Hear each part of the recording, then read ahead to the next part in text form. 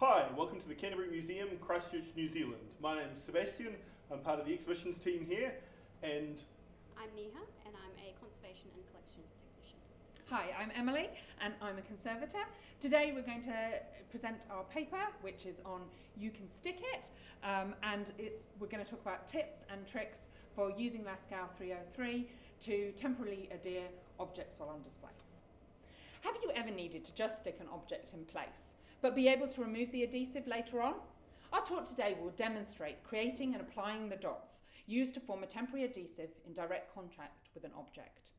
Previously, Canterbury Museum used Rhoplex. However, since its discontinuation, we've been testing Lascaux 303 as a replacement. Its properties prior to drying are slightly different, so hopefully this talk will give you the options to make a perfect dot.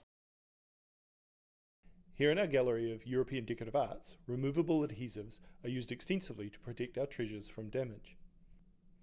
As they retain a slight jelly consistency, they are also very good at reducing vibration experienced by objects. When top-heavy objects are to be displayed on fabric bases and pinning is not possible, we use small acrylic bases to increase the footprint of the object. We use them extensively to hold glass, metal, including silver, and glazed ceramic objects. It adheres well to glass, acrylic, metal, or painted shelves or surfaces. We also use it to secure mounts to shelves like acrylic plate stands or object lifts. One of the things our researchers have found it very useful for is temporarily fixing bones or other objects down to scanning plates for our 3D scanner. This is Lascaux 303 HV. It's used in conservation when an adhesive with permanent tackiness is required. When you start making your dots, you would either want to use a syringe without a needle attached or a bamboo skewer. It's also quite useful to create some dot templates to get a consistent size. We use non-stick baking paper as we find that the adhesive dries a lot quicker. So Lascaux is quite viscous, so it does tend to take a little bit of pressure to get it out of the syringe. But I'm just making the dots according to the templates underneath. I'm trying to keep it within that dot. So another way of applying is with a bamboo skewer. You can use the pointy end or the blunt end. So to remove the peaks and to slightly flatten the dots, we apply a baking paper sheet over the top for them to dry with. So after 24 hours of curing, the dots should be ready for use. You can peel the baking paper away to get access. The least contaminating method of application is to use the baking sheet itself to apply the dot to your object. To make this easier, you can cut up your sheets into more manageable sections. To apply the dot, just apply a little bit of pressure.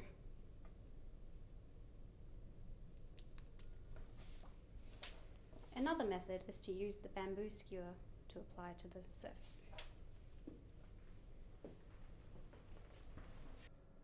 So how do we know that Lascaux will be suitable for object restraint in an earthquake environment?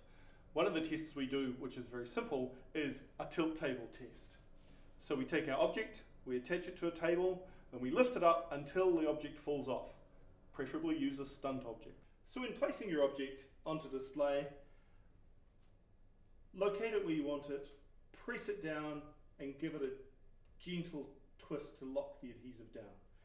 If you have to pick it up, you will have to replace the adhesive, so try and get it right first time. As a simple test for its earthquake effectiveness, we find that if it can support its own weight to 90 degrees, generally it would support itself in an earthquake.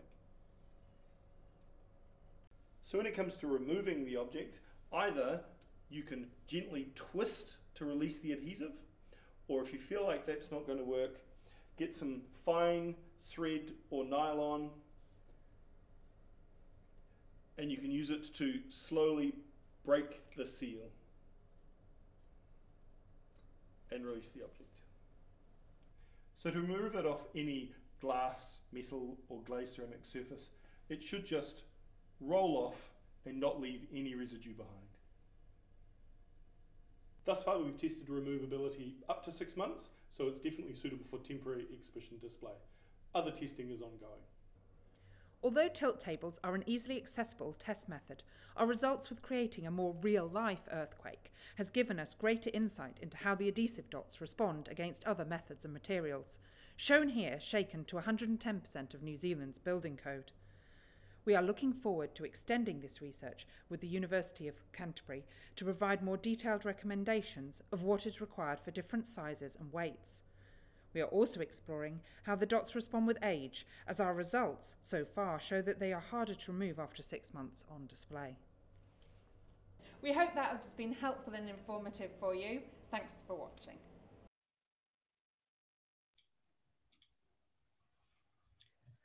Boy, thanks, guys. That was fantastic. I bet we're going to have a lot of really good questions.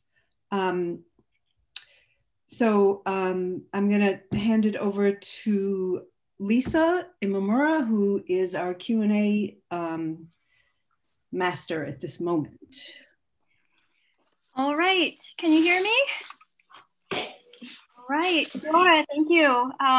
Just wanted to thank you for sharing this project. I think we all know how frustrating it is when things get discontinued. So I'm glad that you're able to explore alternatives and having success at it. So go ahead and launch into the Q&A here. Well, someone says, did you say they discontinued Rhoplex? Glad I bought 2 gallons. When did that happen? Do you know? It was 2012, actually. Yeah. Yeah. Oh, so right after the earthquake, basically. Yeah. Yeah. 2012. So I guess folks who have stocked up have a little bit of a reprieve. Okay, so next question. What is the longest you have left it on an object in your test? At the moment, about 6 months. Yes, 6 months. We've got some that we've done to a year, but those aren't across the board. So we tested on a number of different substrates. So we don't have a year's testing across the board, but for some items we have a year. And depending on the different substrates, it does slightly change how it reacts. Got it. Next question. What is the, oops, sorry, I already got that one. How well does it adhere to frosted type glass surfaces? Very well. It seems to. The gel consistency of it really likes to key into both semi-porous, which is like frosted glass, and non-porous surfaces. So thus far, yeah, it seems to have a bit more of a problem than Rhoplex with very dusty surfaces. So some slightly friable earthenware or terracotta, if it's got that slightly dusty feeling, particularly on the base of a ring, but otherwise it seems to be doing quite well. Yeah, because it doesn't penetrate into the object. The surface that it adheres to needs to not be friable or have any kind of loose material on it. Otherwise, it would need to be pre-consolidated with something like paraloid first. So you could use that if that was acceptable to the object in order to create that surface. But obviously, because it's not penetrating into the object, it's just sitting on it, it'll just detach. If there's anything friable, that'll come off first. Great, so kind of related, we have a question about how Lascaux compares to like sticky wax or, to earthquake wax, if you've tried that, particularly for porous materials. Yeah, so our test results, you saw some of the shake table testing. So our main bulk of the testing was related to comparing the wax, which is sort of quake wax or museum wax. There's a number of different titles for it, which is basically a microcrystalline based wax. There are different types of waxes, so it's you've got to be a bit careful about which type of wax it actually is. But what our actual thing was to look about that and to look at how Rhoplex and Lascaux related to the waxes and whether they were comparable across the board.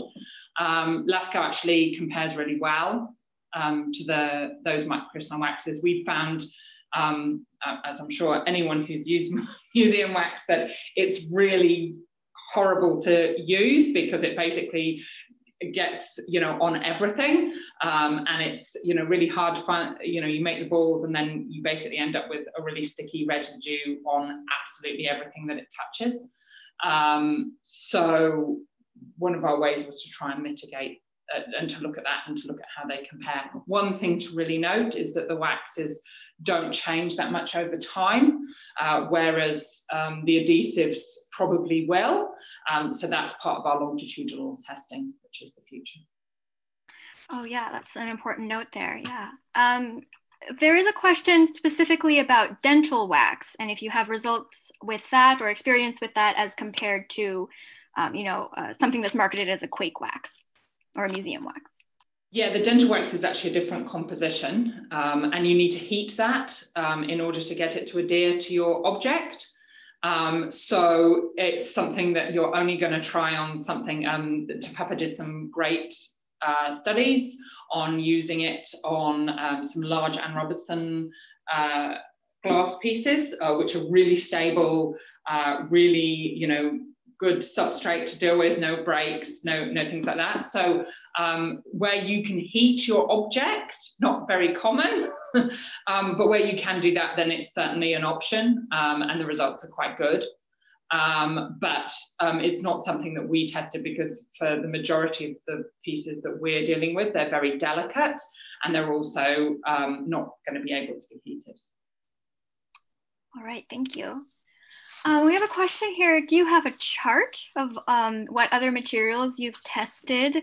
And I guess, well, returning to the museum wax, I think we've kind of addressed that, but in terms of how you kept track of your results and where we might find them.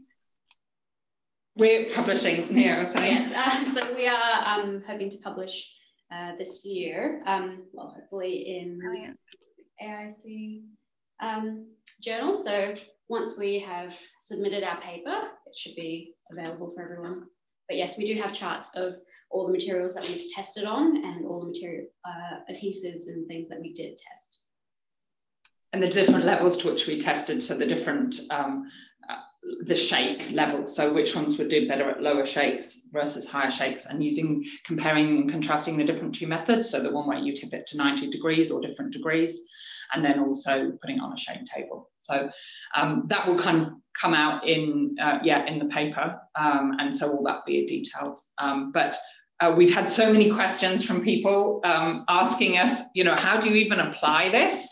That we thought that it was quite useful to do something focused on applying it practical way. Very practical. I appreciate that. Yeah, it looked, you know, in comparison, like you were saying, to working with museum wax, it's like, oh, and then just put the paper down and peel it off. It looks amazing. So, although I'm sure it takes some practice. We have a question here about what type of deck materials you tested it with. Will that be included in this fantastic chart? Yes, it will be. So mainly the types of surfaces we do are fabric covered surfaces, painted MDF or other painted material surfaces, and glass or acrylic. Now, functionally glass and acrylic are effectively the same, so we just used acrylic. So those are the main decking materials that we would have inside our display cases. And yeah, so those are the ones we tested with. Great. There's a question here about how well it works with wood, and it sounds like if you've been using it on MDF, then it does work with wood, but I think this question might be about wood objects, and if it's easily removed from wood. Yeah, and this is one of our particular concerns, because obviously we have a number of tables within the museum where, and especially in a new exhibition that we're working on, where people want to put objects directly on the table as though you're laying up a beautiful table, National Trust style. And obviously for us here, you know, it's a big risk of earthquakes. So we can't obviously fix to the table, because the table is often a collection item itself, and they're often varnished. Or French polished. So actually one of the really key things that we were looking at is whether we were getting any staining. And obviously, if anyone's used quake wax, you'll know that it completely stains horribly any surface that it touches. So that really wasn't an option. We used it at the art gallery for an exhibition, a more modern table. And that over quite a short display of 3 months, we didn't get any staining on the table. But again, that's quite a just short display period.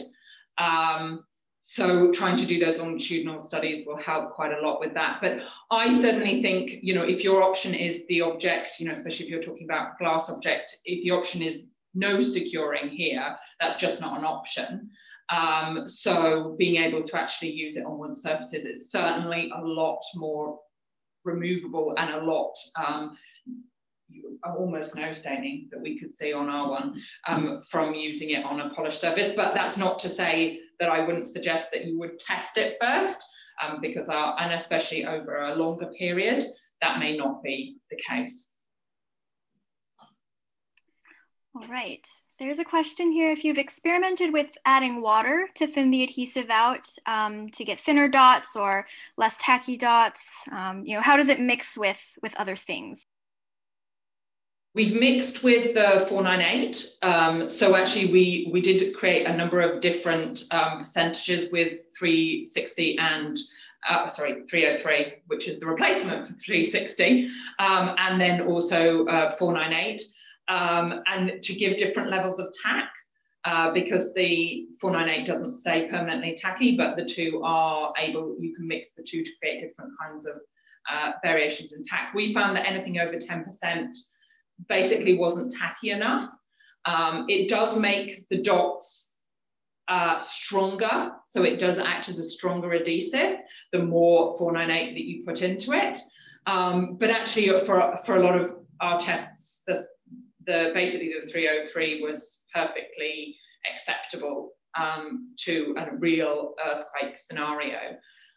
So actually the added issues of trying to, you know, mix and making sure that your mix is a perfect mix sometimes is quite difficult, and contamination from different surfaces. So we try to keep it sort of as simple as possible, because our aim is that this is able to be used by a lot of small regional museums and by individuals. So it's quite, you know, it's more complex. They've got to get two materials and then they've got to mix them. We also found the colour change slightly, didn't we? Yeah. So I think the higher the mix, the slightly more yellow it was. So, yeah, a little. Yeah. 303 is not perfectly clear. Rhoplex was basically perfectly clear, and so it's subtly coloured. But we find that in the small quantities we're using it, you saw some of the galleries there of glasses on glass shells, and you really don't notice the discoloration there. It's only when you get a large amount of it that you get a very slight perceived yellow. So if you're making plate bases, so for like heavier, larger objects, sometimes what we do is we basically create a sort of a full base mount, where it's quite a solid thing like a plate, something that's not broken before. So you can actually create a sort of full base mount. And in that case, actually diluting it will be better, because Rhoplex flows really beautifully across the surface, sometimes a bit too beautifully, whereas the Lascaux will kind of more stay where you put it. So actually having that float, so by diluting it, you will be able to get it to form more of a float. But we actually found that with the dots, the Lascaux works really well in terms of creating quite a nice, you want a little bit of a dot, a little bit of raisedness, because you've got to be able to get underneath it. And also because you want that little bit of squish. So in an earthquake, it actually does more than just acts as an adhesive. It actually sort of gives a bit of cushioning action as well. So that's really quite crucial to it. So you do want a little bit of raisedness, and actually putting the baking paper over the top just gives you that nice flat surface above and below. Gosh, that was wonderful, you guys. Thank you so much. I know there's more questions, so everybody, you know, please do come to the after party, and the presenters' contact information is available to you. But that was just super cool. Thank you so much.